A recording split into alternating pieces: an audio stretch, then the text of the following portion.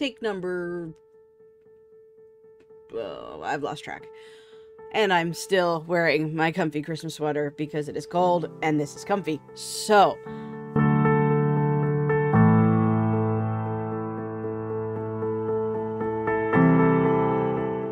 Hi guys, welcome to the video. I'm not going to stay up here very long because we're going to switch to something completely different.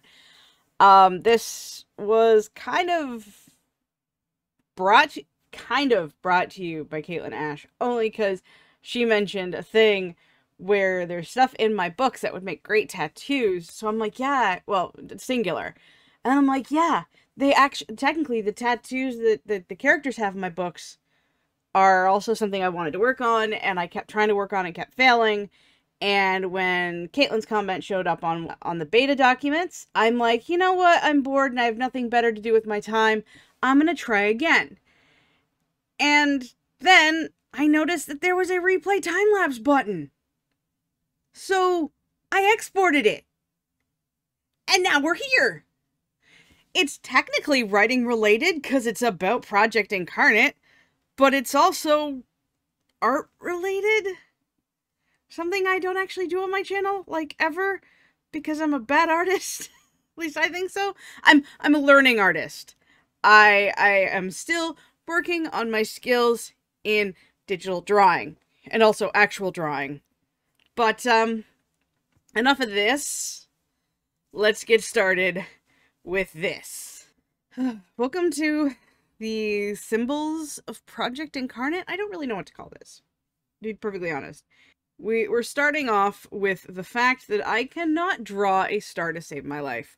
So I just grabbed a clip art and started tracing, and then I realized, oh crap, it's on the same layer, so I traced it again. And then I started adding all the colors and the shadings, because each piece of this 5-pointed star is supposed to look like stained glass set into skin. Each color representing the god that it is based off of. If you haven't seen my video for that, I'm going to link it here, which is the mood boards for the gods of Project Incarnate, where we have Varric, Etris, Lugar, Tresic, and Notori, the 5 gods of my universe, combined all together to create one giant weapon. First things first, we're starting off strong with the blood god himself. This was supposed to look a little bit more intimidating than I intended to, and I suck at drawing crowns, but this is Varric, the laughing mad god, or the laughing god, the mad god, the blood god. He goes by a lot of names. He is the god that pretty much the big awful bad guy worships, but he's also part of the pantheon, so he gets to join the other gods in the 5-pointed star. Originally, I wanted to put all of the icons in the star, which is what it looks like in the book. Is if you stare at the completed star, you can see the god's icon shifting just underneath the skin. It is super creepy. Next one we have is Etris, which is the pearl in the moon basket because she is the seer.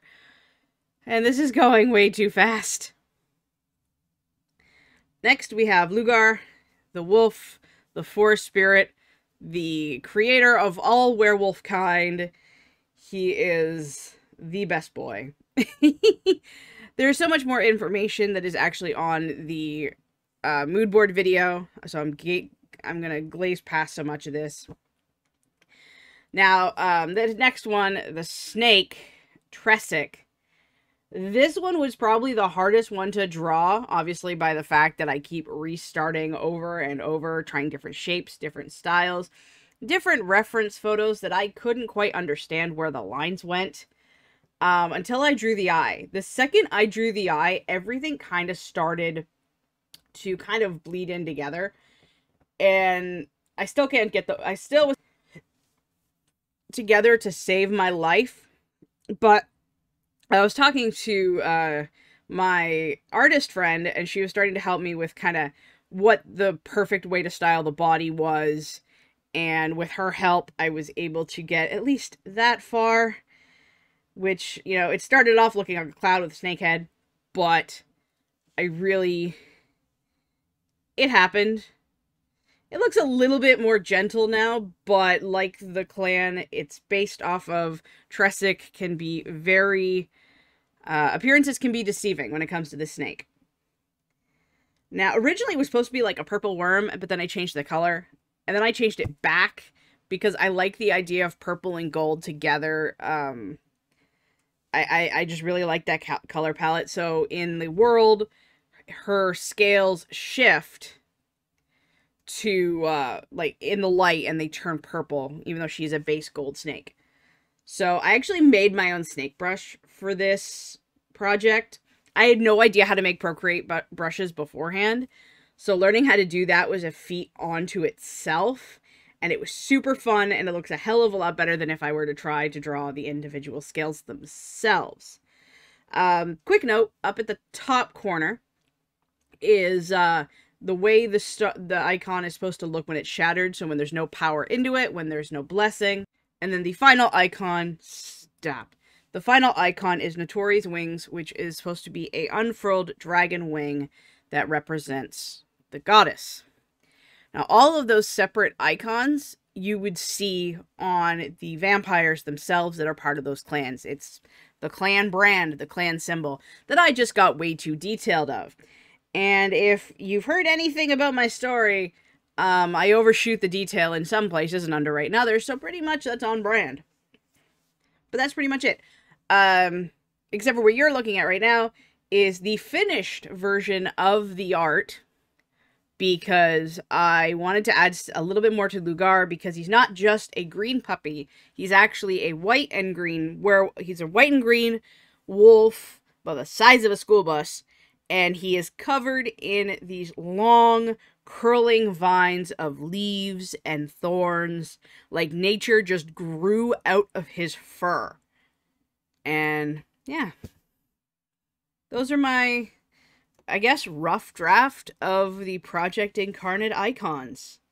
Both the God's Mark, which is the 5-pointed star on the skin of the one that has all 5 blessings, the unpowered shattered version, as well as the 5 deity markings. I hope you like this video. I have no idea what it is, to be perfectly honest. I just kind of thought it was cool that I could do a time-lapse replay and hashtag everything as content. So, yeah. I'm learning, and this is all I've learned for the day. We'll see you in the next video, whatever it is. And until then, I love and appreciate every single one of you. Bye, guys!